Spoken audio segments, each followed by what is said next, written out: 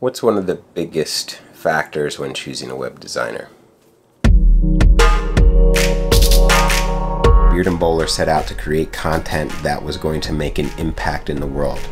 For the good. We specialize in bringing sponsored video to nonprofits who can't afford it. As a commercial filmmaker and a small business owner, it is difficult enough to maintain a quality product and to do sales and to do accounting, do marketing, and to build a team. The last thing we want to be worried about is if our web designer ripped off a template or didn't follow compliance or is not doing their job and we have to constantly follow up with them. I have been through multiple businesses and multiple websites, whether creating on my own, using the self-creating ones, working with designers, but you know, who do you go to? Who do you trust? When you take that next step, when you're jumping out of the self-building websites and self-marketing and you hire a professional, you want to make sure that they actually are a professional, that you're not going to get taken advantage of, that they're going to respect your time and also your money.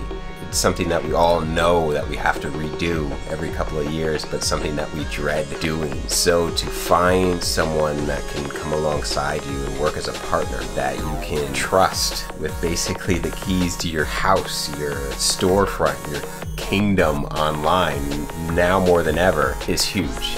I love the process that we went through as a company to get from point A to point B to select designs. They're up on the latest tech too, whether it's Amazon and hosting on their web server or getting me on my feet with G Suite and multiple accounts and aliases. I think that's above and beyond what we were contracting them for, but relationship is such a fragile thing and it can so easily be broken. So finding a partner that could handle all of the back end and have limited patience with me, probably one of the worst clients ever, just question after question, Emersoft has far exceeded my expectations about what working with a web designer should look like.